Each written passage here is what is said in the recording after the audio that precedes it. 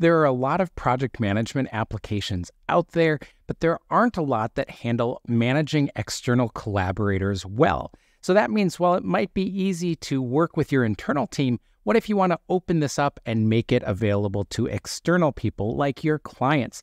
Typically, you'd be paying expensive licensing fees. And Softr makes that so much easier for us. We can connect Softr with Airtable or with Google Sheets, and we're able to create a full-on project tracking experience. Hi, I'm Dan Lehman from AutomationHelpers.com, and we're a Softr implementation partner. If you haven't used Softr, you can get started for free today by clicking the affiliate link in the description below. Today, we're going to be taking a look at their project tracking template, which you can see here. So once you're inside of Softr, we'll click on New Application, and you can search for Project or Project Management. You'll see this template for Project Management. We can preview it here. And here's where we're going to go ahead and select to use the template. We'll get to choose a data source. I'm going to choose one that I already have, an existing one with Airtable, and continue. And now this is going to copy all of the information we need into our Airtable account. I'll click on Copy the Base. And so this automatically creates our base for us with 4 tables that we need. We've got our team. These are going to be the different collaborators that we have inside of our Softr application. And you can see we have different roles. We've got employees and we have managers as well. Then we've got projects. This is going to be our high-level information about the projects that we're working on. We have our tasks, which are related to the projects, and we assign these out to the different team members. And then we also have comments that people can leave as a comment log on the tasks that they're working on. Back inside of Softr, now that it's created our base for us, we can go ahead and create our application. Now we're inside of Softr Studio. This is the area where we can build and configure our application for our users. One of the things that I like to do is take a look through the template and see how it appears to our end users. So I'm going to go ahead and click on the preview screen, which is going to open this up so we can see it as if we're one of the users. You'll notice up at the top that this has a non-logged in user that we can use, or we can actually pull from the actual users to be able to preview it as them as well. So in this case, if I'm not logged in, I'm being forced to authenticate because this project information is typically sensitive. We don't want to expose it to everyone in the world. Now, we could create a landing page instead.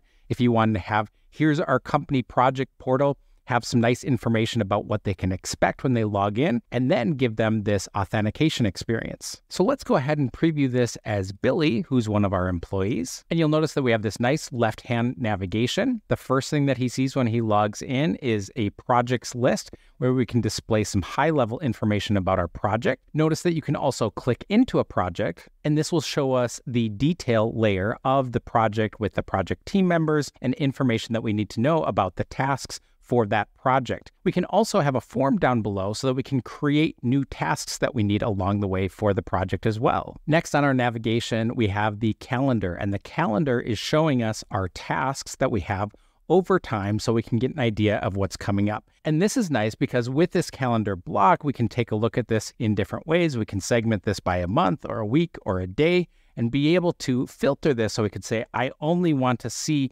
if these tasks are owned by certain individuals. And we can see the underlying information here as well. We can see a gallery here of all the people on our team so we can get their information. And when it comes to our tasks, we can look at this in a couple different ways. We have a list view that shows my tasks as a list. And we also have a Kanban view where we can now see our tasks as a Kanban in a drag and drop experience. But what's interesting is right now we're looking at these tasks as my tasks because I am Billy, an employee, and so I'm only able to see the tasks that I'm actively working on. But we could go to another user like Victoria, for example, who's a manager. And Victoria is able to see all tasks. We're on the same page. We're looking at the tasks in the Kanban view, but instead of looking at her tasks, she doesn't have tasks, she's a manager, she's able to see all of the different tasks that we currently have in the system. Now let's take a look at how this is set up inside of Softr. So I can click on users here, and this takes us to our users and our user groups. So we see this list of users, and this is bidirectionally syncing with our data inside of Airtable. So as we have changes, we add new users in Airtable, we see them reflected in Softr, or we can add a user in Softr and see it reflected in Airtable. That really opens the door for us because if you're using a tool like Make or Zapier or using the API, you can use that to create new users.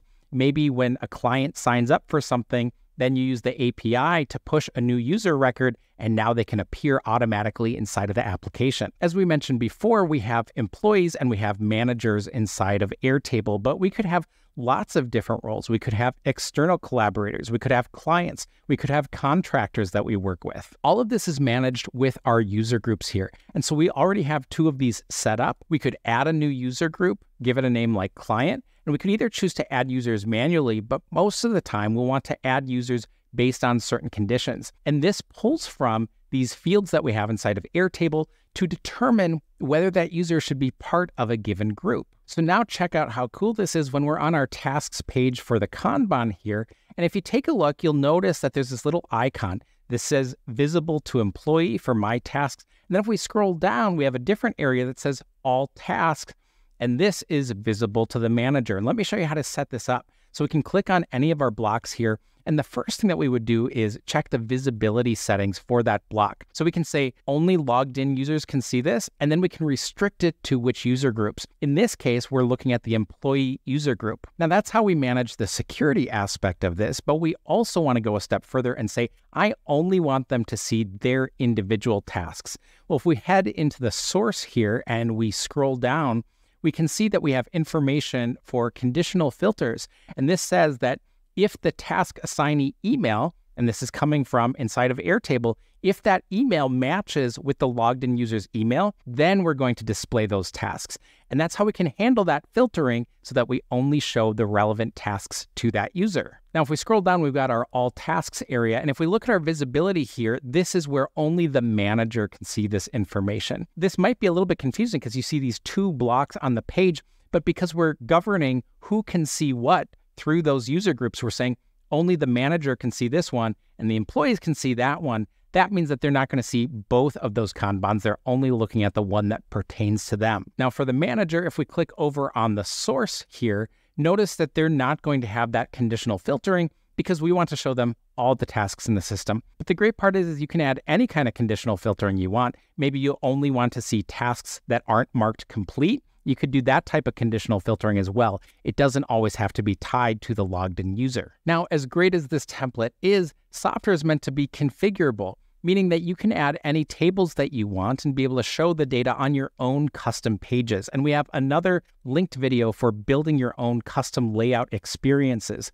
So if inside of Airtable, we added a new table for, say, something like milestones, we could then go ahead and create our own pages here. We'd add a new page and we could create both lists for those milestones. We could create a details page for those milestones. And then all of those components that we add on the page are called blocks. We can add new blocks and we've got lots of different options. We have both dynamic and static. Static blocks are going to be things that are perfect for landing pages. You want to put a big hero image on a page. Those are going to be useful for when you have external pages.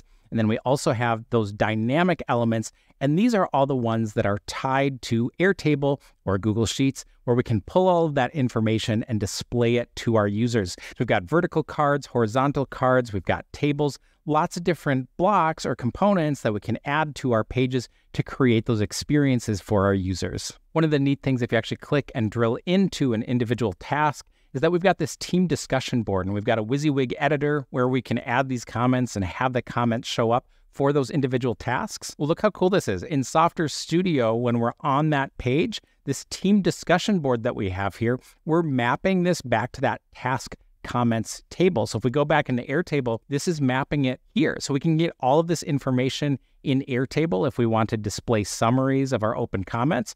But we can have that nice WYSIWYG experience. So you get kind of the best of both worlds, storing it back to our Airtable information, but Softr creates a nice interface to be able to track comments inside of the Softr application. Get started with Softr today by building your own project tracker using the template and the link in the description below.